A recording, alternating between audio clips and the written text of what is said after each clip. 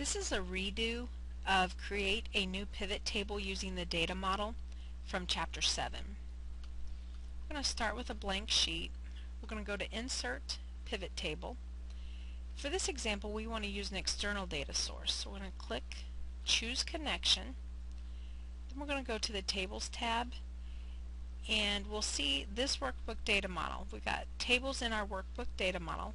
That's what we want to select. Click on OK, on Open, and then click on OK. You can see that now in our Pivot Table Fields box we have each of our tables, employees, locations, and transactions. So we're ready to build a pivot table.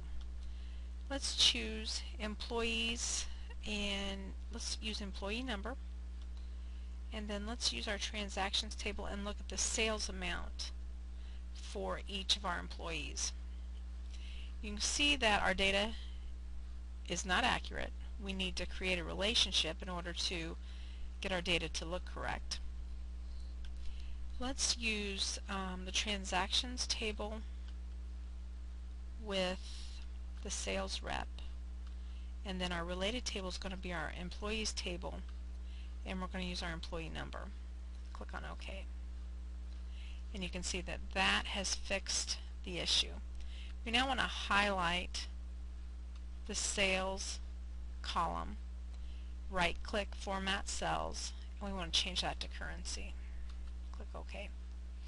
So we now have a pivot table that shows our employees and their sales amount. We'll go ahead and go to Design Report Layout, Show in Tabular Form.